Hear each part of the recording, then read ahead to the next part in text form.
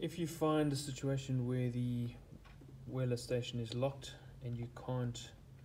do anything apart from the two pre-select settings or whatever else that's configured in there, you can't go in the menu, you can't change anything else either, you can't remember what your password is, the way to get out of that is to press this button for 2 seconds and that code comes up.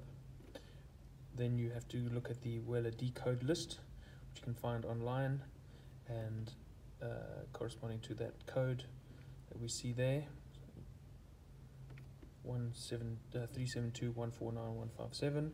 you look it up in a table and the number that it gives you is 2. So once you know that number 2, then you just come in here, you want to switch it off, you press 2, enter, and it's unlocked.